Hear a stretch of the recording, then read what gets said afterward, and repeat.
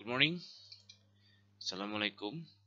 On this video, I want to show you how to use count if using operation like less than or greater than. Let's get it on. Over here, I have already a table, 3 column, month, batch, and dollar or amount.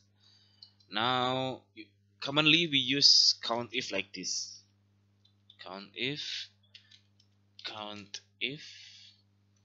Let's say we want to count how many data contain a variable like this. 6. It returns 6. 1 2 1 2 4 6 5 6.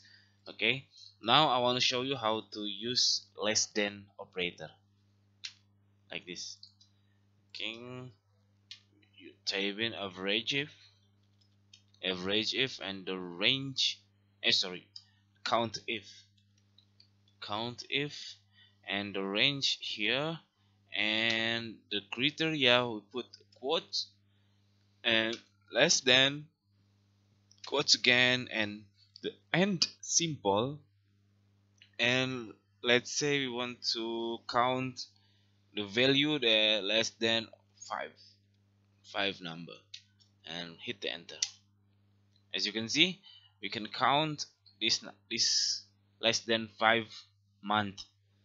There is 4 data. Okay, another one, we use the greater than, same as like before.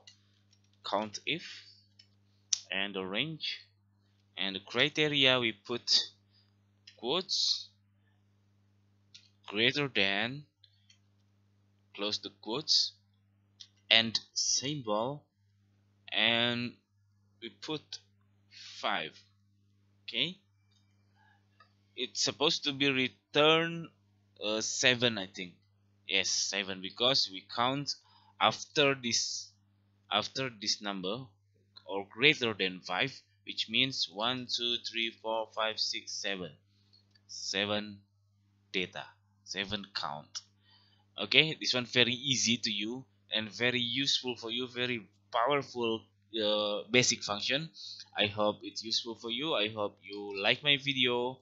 If you have any question or you request any tips of Excel, just put in the comment, and don't forget to subscribe my channel. It will help me to improve my video, improve my content here.